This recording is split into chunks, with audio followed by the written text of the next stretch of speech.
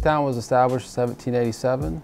We have roughly 19,000 residents at this time. We have a large infrastructure as far as sewer lines, water lines. Our road network is 137 lane miles, which we maintain with a relatively small crew. It's hard to go out into the field and look at 10 different roads in an afternoon and them not all look the same by the end of the day. You can make notes that you're seeing some areas of localized failure.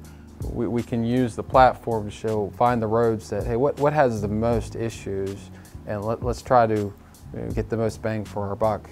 We save on mobilization, the contractor's more efficient if they're doing longer stretches. So this helps us make those decisions. You want to find these areas where you're having a mixture of your orange dots, red dots, and try to find those intersections where, hey, if I do a repair at this intersection, I can stop this number 2 road from becoming a 3. So extending that useful life, which is critical for us because we just don't have year over year be able to do these kind of repairs. So the nice thing about the roadway platform is that you have a third-party assessment that we can validate the decisions that we're making.